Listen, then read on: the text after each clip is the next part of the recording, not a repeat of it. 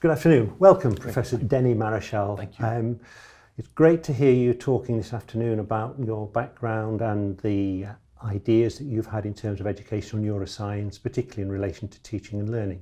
Perhaps we could start by just you giving us a background of your career and how you've got to where you are. I guess I have a slightly bizarre background for someone who works in education.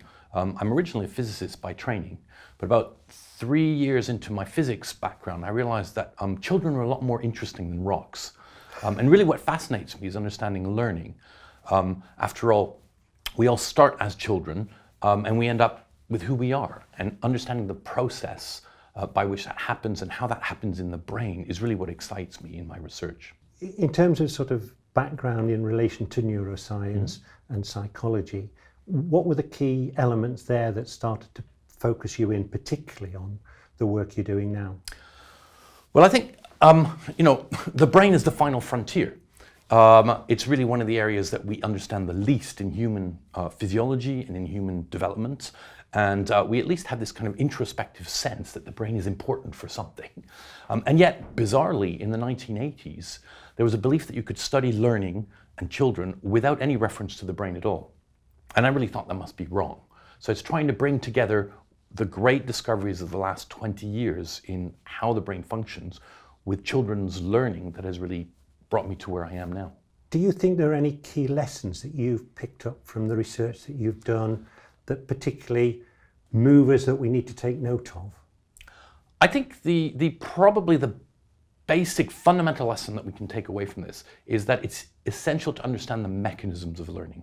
So what the brain teaches us is how learning takes place, not just what children can learn at various ages, but how that unfolds, how we can present information to children and to the children's brain in the most optimal way so that they can take up that information as effectively as possible for their age. How do you think the sort of mechanisms of the brain, how can you relate the findings that we've got to behaviour? I know you're a big fan of Piaget, for example.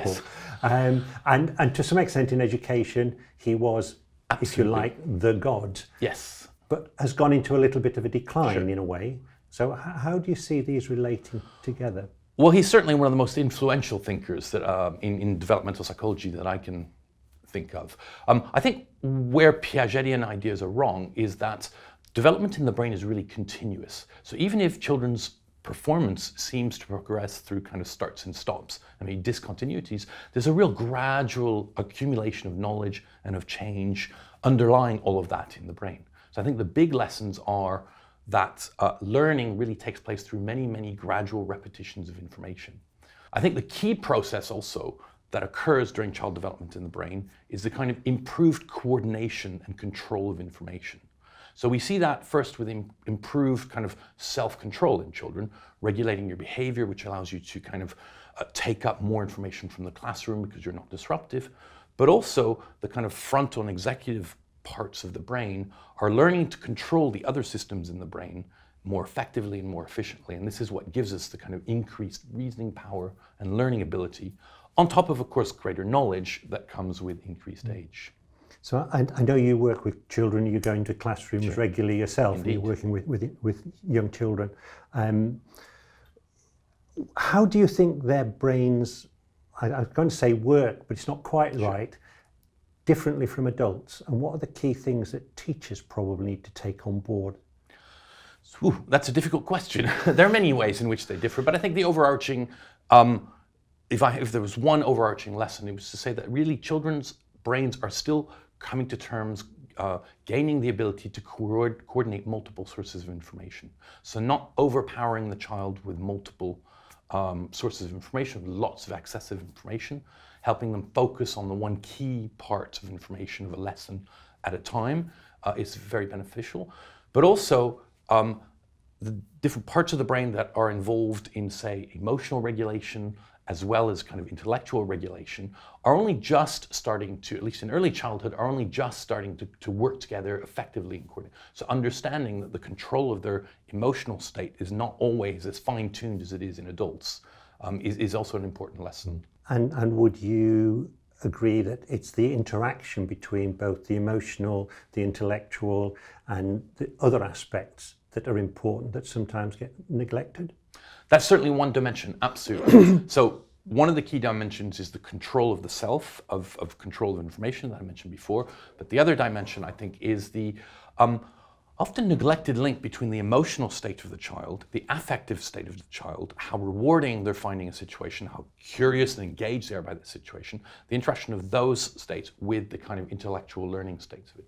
So in adults, we may not like a particular situation, find it unpleasant, perhaps slightly frightening because we don't think we'll perform, but we're able to kind of control those feelings well enough to get over them and then take on the lesson or the work.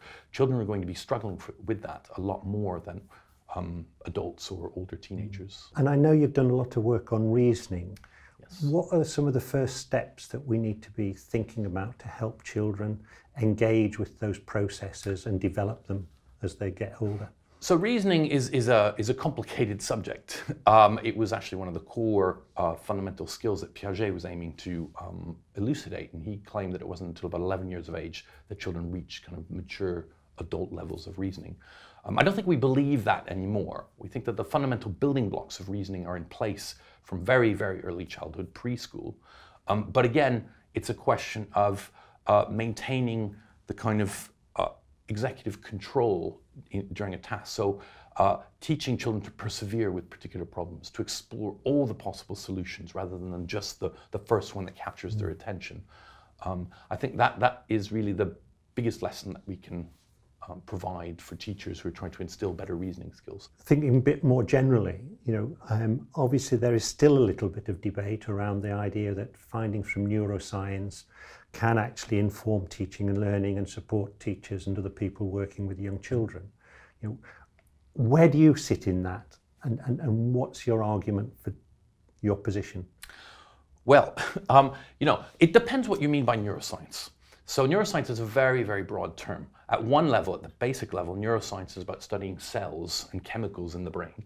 And clearly that's very far away from what's going on in the classroom, the complex social dynamics of the classroom. Where I sit is, I think, where a lot of educational neuroscientists sit. It's suggesting that cognitive neuroscience can be the kind of link between the basic neuroscience and the practice. So cognitive neuroscience is looking at skills that are important for everyday life, our reasoning skills, numeracy skills, literacy skills, and asking questions about what kind of learning mechanisms underlie improvements in those particular domains. So in a way, I think where I stand, and I think other educational neuroscientists stand, is as a kind of translator between the basic neuroscience research of how the basic mechanisms of the brain work with the real life problems faced by educators in real schools. It's not a single link, is what I'm guessing. It's much more complex than that, but we need to be aware that we're talking about multiple links, not single links. Absolutely, absolutely. Lots and lots of links. And even between our position, which I suggest is still a fairly basic science perspective of understanding reasoning and reading in very pure context, between our position and the position of the practitioner in the classroom who has 30 children, maybe 5 of whom only come to school 3 days a week, is trying to manage this whole situation. There is a big gap. So I think more work needs to be done in trying to bridge that gap if the benefits that we get from taking the brain seriously to understand learning can really permeate to practice in the classroom. We've had the pleasure, when I say we, Learnus, have had the pleasure of working with you and the team on the Unlock project, where we've been trying to do exactly that. Take the research, translate it so it can be used in the classroom. What do you think are some of the messages that we've learned from that exercise of being involved in that link? Well, I think it's a pleasure for me too. It's been a pleasure for me too. I think for me, one of the key conclusions to draw from that is that there are good intentions in all parts, but the two worlds, the practitioners and even the basic cognitive neuroscience researchers, are not fully aware of the constraints that operate in each other's different worlds. So the scientists are not fully aware necessarily of the complex constraints that the teachers and other practitioners are operating under, and the teachers and practitioners may not really be aware of the real constraints that operate on the limits of our knowledge at the science level. So in fact, I think one of the greatest things we could do to improve that link is to develop a kind of system of maybe exchanges or internships where scientists spend a week in a school, seeing what a school really is like, and perhaps some teachers would come in and work in a lab or spend some time shadowing in a lab to understand the real painful limits that exist in trying to understand how the brain really works. Yeah. We all have our constraints that we've got to fight our way through. Yeah. Do you see the role, to a certain extent, that we tried to play as part of that project, the partnership between organisations like Learnus, of which there aren't many, if any, of course, and researchers yourself? What do you see that the relationship should develop?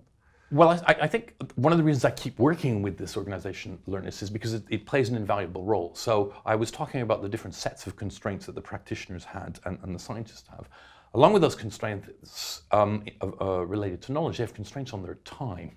And even with good intentions, they don't necessarily have the time to find out what the other side is doing in great detail. And I think there's really a role for an intermediary, such as what Learnus is doing, to kind of communicate the message, pass the messages back and forth between the education world and the basic science world. Acting as an active conduit. Correct, yes. As well as an interface.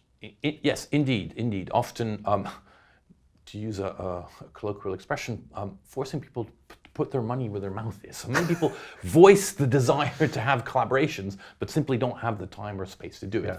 And when there's a third party that is actually prompting them to do that, it actually creates real links. Looking ahead, sort of, what do you see as some of the major challenges that we've got in this whole field of educational neuroscience, informing teaching and learning, and what's the timescale on it? The timescale. I think one of the greatest obstacles is still a misunderstanding of what the other side is capable of. I think, as I said earlier, the neuroscientists perhaps don't have a full understanding of the constraints that educational practitioners work under, and the educational practitioners don't understand how slow progress can be in science. So even a project that runs over 3 or 5 years may be an insufficient amount of time to provide an answer that can be translated into a practical solution in the real world. So I think understanding the real constraints that operate is one of the big challenges that we should continue to meet. The time scale over which this will operate, I'm afraid I'm not quite as optimistic as some people. I think we really need a change in mindset, a change perhaps in the kind of training that's provided to educational practitioners, to provide them with maybe, there are many educational practitioners who have a lot of interest in the scientific basis of learning, but perhaps many of them see that as a smaller part of all the responsibilities they may have. Similarly, there are many cognitive neuroscientists who don't see education as a top priority. They look at more what they might perceive as grander questions of learning more generally or knowledge more generally, without specifically thinking of it in the context of an educational institution. If you had a magic wand, what would you want to see happen or put in place in order to move things forward? I think if I had a magic wand, apart from a lot of money, what we would need is really collaboratively trained individuals who are both practicing educations and practicing scientists as well. So here at Birkbeck, we have an MSc program which is designed to try to do that, to bring together teachers or head teachers with scientists and train them in both worlds. The kind of internship schemes that I mentioned earlier on, I think would be a good idea as well. The Royal Society used to have a program which invited teachers, practicing teachers, to work in science laboratories or scientists to spend time in schools in order to really get a handle on the constraints in both domains. Unfortunately, the take-up was so low that they discontinued that scheme. I think that was a mistake, and I think we should be trying to encourage more people to take up those sorts of opportunities. And to get those sort of exchanges. We do it in other areas of industry, so why can't we do it in this field? Absolutely, yes. Couldn't agree more. That's an interesting challenge and something to give us plenty of thinking to do going forward, as well as all the sort of the basic stuff. So Denis, thank you very much indeed for sharing some of your thoughts with us today. Thank you. And I'm sure people will find those very useful. Thank you. Thank you.